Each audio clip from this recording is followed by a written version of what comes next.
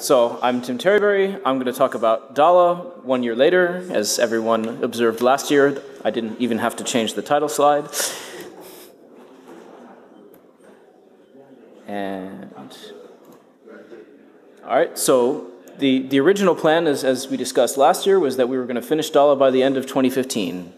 And we concluded at VDD last year that obviously wasn't going to happen. But it did. Oops. So there was this thing called the Alliance for Open Media that was formed, and we got together in the beginning of February and decided that we were going to start developing a combined codec based on VP9 and incorporating technology from Daala and Thor and VP10. So we have moved most of our main development over to AV1. We are still using Daala as a research testbed, so the project is not actually dead. It may have future life as a still image codec, and there are also plenty of techniques in Daala that we think are not ready for AV1 now, but they may mature over time and become more compelling, so we will continue to work on them.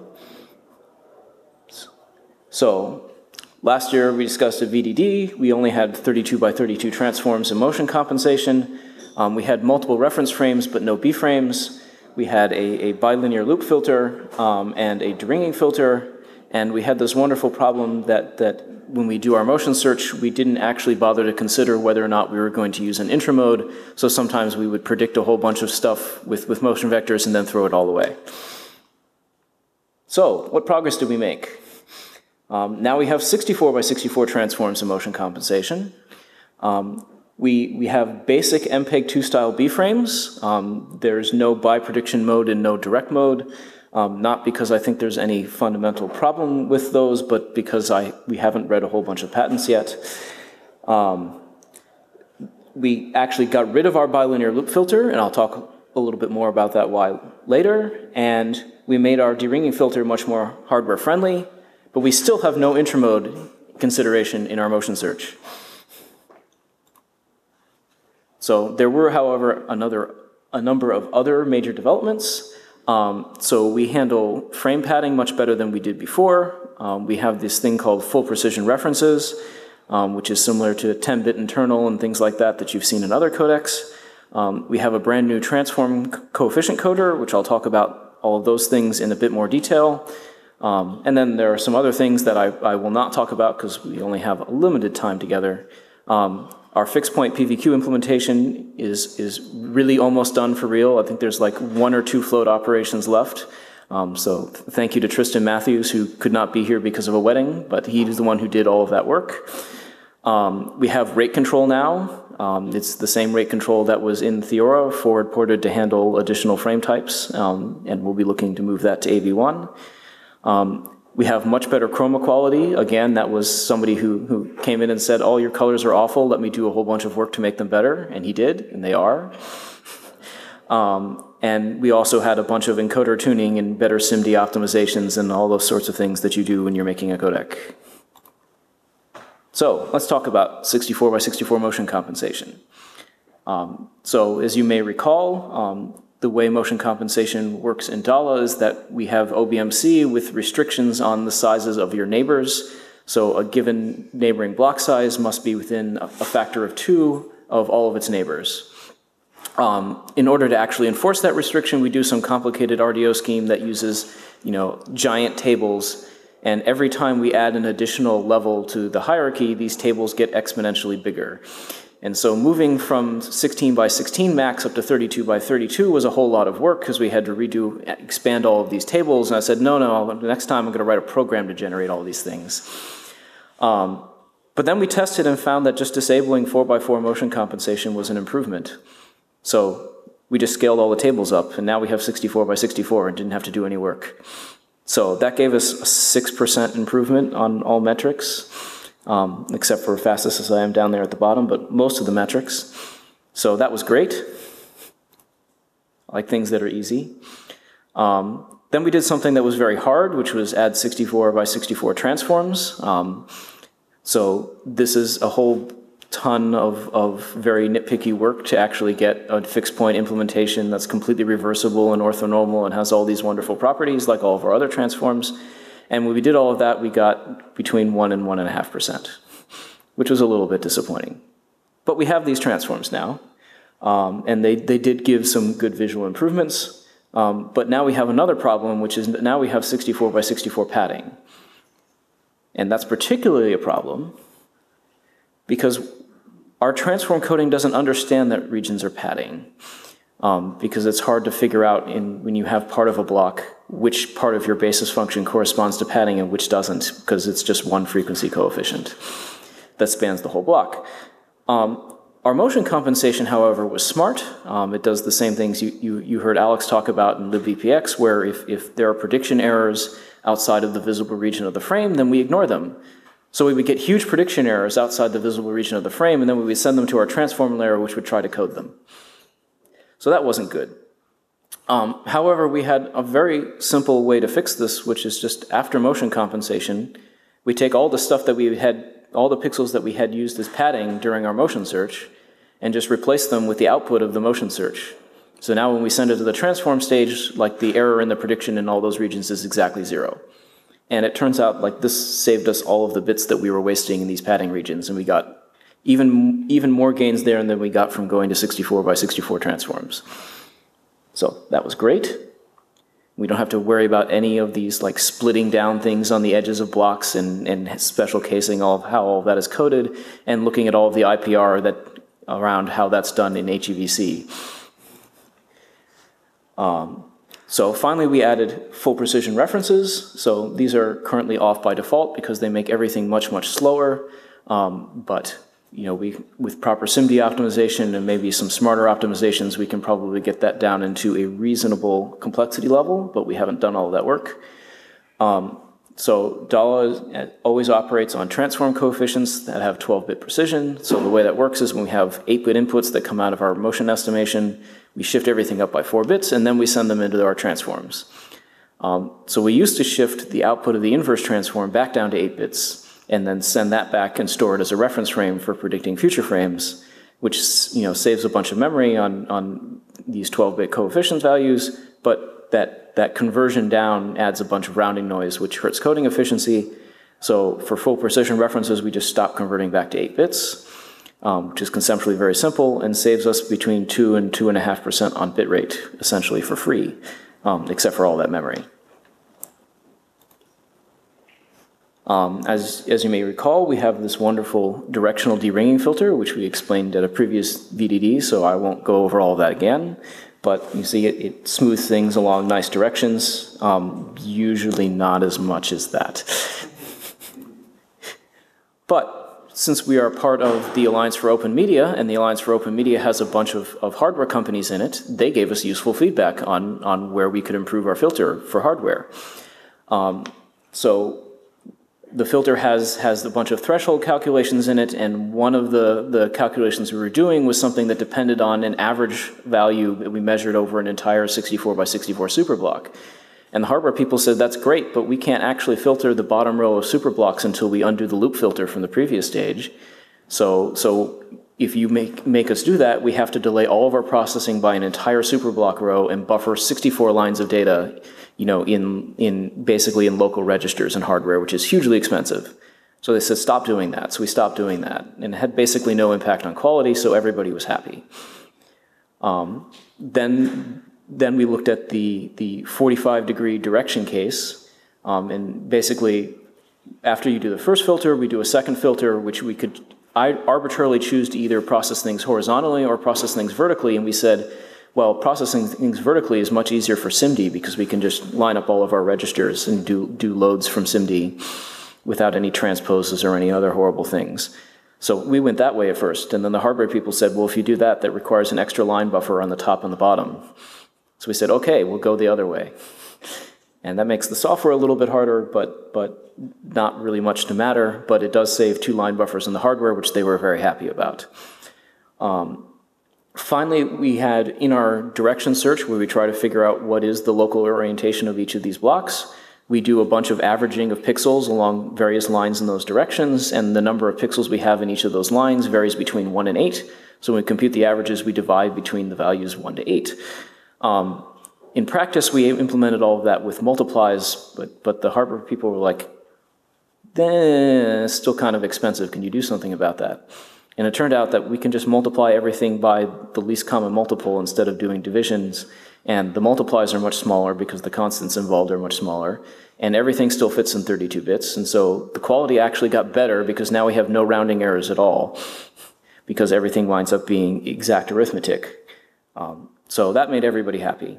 Finally, we also made some other changes to the filter, such as changing the filter taps from something that looks more like a pure low pass to a little bit more of a triangular shaped filter, and that had nothing to do with hardware, it just gave better results.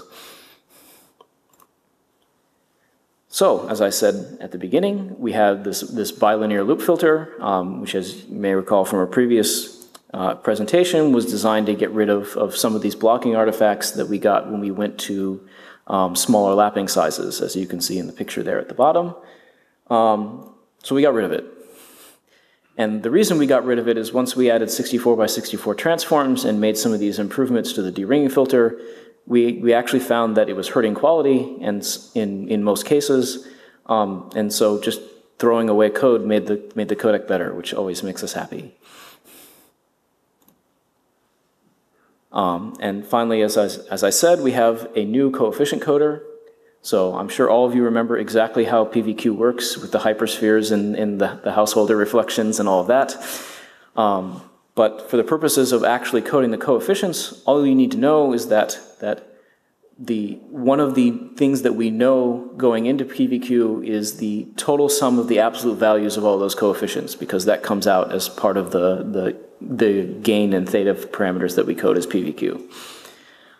If we were going to do a similar coefficient coding for scalar quantization, you would have to actually code that value up front, but that's actually probably perfectly doable. But once you know that sum of absolute values of all your coefficients, what we do is split our coefficient vector in half. So we have now a sum of absolute values of the first half of the vector and a sum of absolute values of the second half vector, which we call k left and k right. And then we code k right. And so that tells you how much of that sum is distributed in one half versus the other. And given the value of k, we know there are k plus 1 possible values for k right. But k can be pretty large, especially at high rates or in blocks where you have a lot of stuff going on. So while we do have a nice entropy coder that can take, binary, or take alphabets that are larger than binary, so we can code values that are larger than 2, we don't want to code arbitrarily large values. So instead, what we do is say, well, if k is larger than 7, we just code the top 3 bits of k right using the entropy coder, and then code everything else just as raw bits, because it's probably not going to save you very much to entropy code all of that anyway. And we pick a context based on the vector dimension, so like the size of the band that we're encoding and the number of top bits of k that we used. And then all of this recurses, right? So you split down your vector piece by piece until you basically get down to a single coefficient, and then you know exactly what its absolute value is. With one special case, which is the special case when we get down to we only have, when the total absolute value in some set of coefficients is known to be 1, and the number of places that 1 could possibly go is less than or equal to 16, which is the maximum amount we can code with our entropy coder, we just say, here's where it goes. Just put this exactly in this position.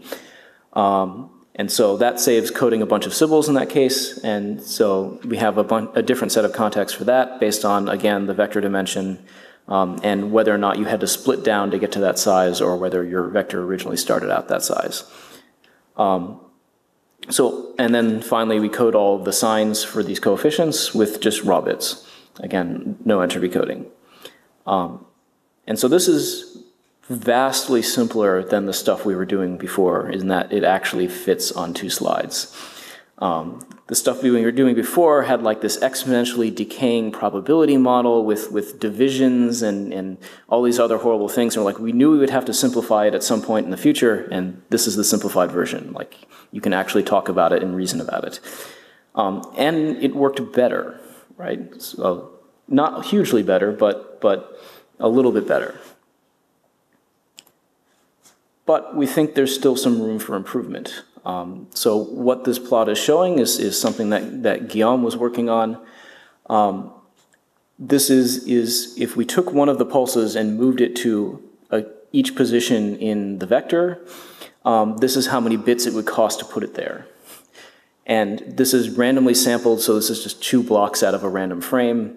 But you can see there's a bunch of weird things going on. Like, what you would normally expect is positions early in the vector would be cheap and positions late in the vector would be expensive, because we've ordered the thing such a way that you know, most of your variants should show up at the beginning of the scan and less of the variance at the end of the scan. But that's not the probabilities that we're getting out here. So you can see those nice repeating patterns, and you can see, like, in the black curve, there are some spots where it's actually cheaper to put things partway through the vector than at the beginning, which all seems a little bit weird, and we have no real explanation for why that's going on. But the point is there's probably room for improvement here in either organizing our context better or adapting probabilities better or something along those lines. But, you know, I'm not sure how much room there is. Like, all of those things out there in that long tail, you know, you got a bunch of those probabilities are certainly wrong, but maybe not wrong enough to matter, and maybe we didn't spend enough bits there that it actually makes that much difference. But it's interesting to think about nonetheless.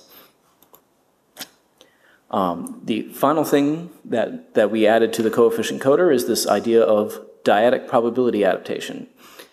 So the way we used to do probabilities is we just did simple frequency counts, and we had this arithmetic coder that would say, well, regardless of what your probabilities sum up to, I can code them, but in order to do that fast, I have to do some approximations, and that adds some bit rate overhead to the tune of around 1%.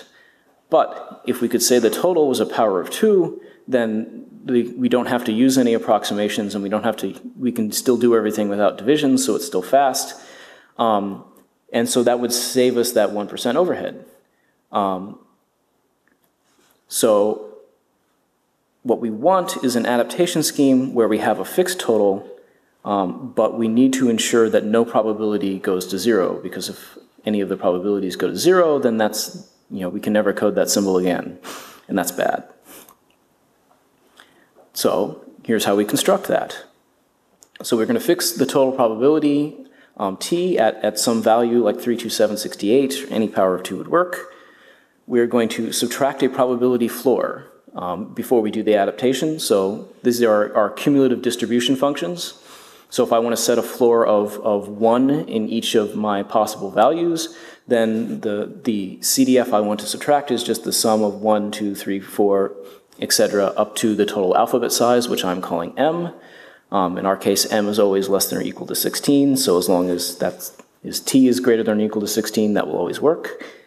And then when we've decoded one of these symbols, we want to blend the existing probability distribution we have with sort of this extreme probability distribution corresponding to the symbol we coded, where we assume that everything that was not the symbol has probability 0, and the probability of the symbol is this total t minus m, which is the total after we subtracted out our probability floor. So we can do that blending any way we want. In particular, we do it using weights that are some negative power of 2 and 1 minus that, just to make all the blending easy. And then we add back in this probability floor. So at the end, we get something whose total is still t, and the probability of each of those symbols is still at least 1. And no matter how you round or truncate in your blending step, then everything still works. But this is a little bit expensive. So we simplify it. And this doesn't actually look simpler, but trust me, it is. So basically what happens, there are 2 cases. We're going to update all of the frequencies in our cumulative distribution function. So that those are each called fi here. If I is less than the value that we coded or decoded, then we apply the first case, and if it's greater than equal to the value we coded or decoded, we apply the second case. And the second case just has a whole bunch of random junk in it, which sends the probabilities in the right way. But the important observation here is that all of that random junk is essentially constants. So the total probability is a constant, the alphabet size is a constant, the symbol index we're updating is a constant, and the adaptation rate is a constant. So we can just make tables for all of this stuff, and then it winds up being the fi values there plus some constant, then shifted over to the right by some value, and then subtracted from the original fi values. So it's 3 vector operations, which is actually quite cheap. It's basically the same as doing frequency counts if you had to do a rescaling operation. So we also changed the adaptation rate a little bit for the first few symbols coded in a given context to help speed up adaptation, and we're still working on exactly the right way to do that. But you put all this together, and we wound up converting it for the coefficient coder and a few other symbols that we code, but not even the whole codec, and we saved 0.5%, which is half of the overhead that we were spending on our approximation. So we were really happy about that. We spoke with some hardware folks at Google, and they said that this probably seems okay to them to implement in hardware. So we're going to try to get this integrated into AV1 so we can do all of this nice fast adaptation and non-binary arithmetic coding in AV1. So these are in fact all of the things that we're currently working on getting into AV1. So the directional deringing filter, it's fully simulable, has good perceptual improvements. This is already integrated. It's giving us about 1.5% gain on PSNR, which we weren't even trying to get, on high delay content, and like 3.5% if you do a low delay configuration. As I said, we're going to try to get all this non-binary arithmetic coding stuff in, just because it gives you small effective parallelism, so that should make the hardware guys happy. Still not sure exactly which underlying coding engine we're going to use, either the one from Daala or the RANS stuff that Alex is working on. Again, that's a function of which one the hardware guys say is actually acceptable. And finally, we think this PVQ stuff is great. So we've started integrating that, and that has been a huge slog, because it turns out that VP9 is very complicated, and particularly VPX is very complicated. But we've made some good progress. So right now, we aren't even trying to do any of the perceptual stuff. We're just doing, flat quantization, no activity masking, and already showing some small gains versus scalar quantization in the range of 2% on still images and 1% on video. And so we hopefully will be able to improve that slightly. Currently is also, however, very slow, so we need to work on that a bit. But once we get that in, there is some potential for large perceptual improvements. So once we start turning on things like activity masking and non-flat quantization matrices, we should be able to see some huge gains in the perceptual metrics and not just the 1 or 2% on PSNR we're seeing now. And also getting that in enables things like doing frequency domain chroma from Luma and other techniques that come from predicting things in the frequency domain. And finally, as I mentioned back in the beginning of the presentation, we would like to get rate control improvements in, which I'm sure will make plenty of people here very happy. So, some summaries of our progress and metrics on Daala. So these results are from April, because as I said, basically in February, we switched most of our development over, and this was roughly the last time we actually measured this stuff. I think we may have improved 1 or 2% from there, just from minor changes, but nothing major. So you can see the golden line at the top there is where Daala was in April. It actually winds up matching H265, which particularly the X265 implementation, all the way down to the low bit rates. In the sweet spot, according to this metric at least, it was actually slightly better. This is a different perceptual metric, PSNR HVS, that we use, and on this one, it shows us as being a bit worse than X265, but the reality is, again, probably somewhere in between those two. Metrics can only tell you so much. But given all of the problems that we talked about, like the very limited B-frames we have, the no interim modes and mode decision searches and all these other immaturities, like we think these results are really pretty promising. So are there any questions? Yep. You mentioned at the start that this might be getting used as an image format. Yeah, so this is not something that we've seriously pursued because we have a royalty-free image format that won. It's called JPEG. So maybe once we get a royalty-free video format that's won, then we can turn our attention to doing image stuff. But we do think that Daala works particularly well on still images, despite the fact that it has no interprediction to speak of. And so we think there's a lot of promise there, especially if we can actually figure out how to make interprediction work.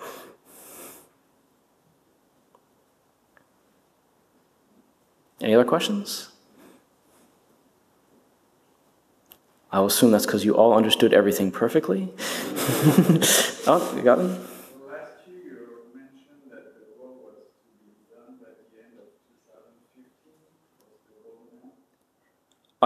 So yeah, so Daala's done, right? We stretched it a little bit into January, but software always slips, right?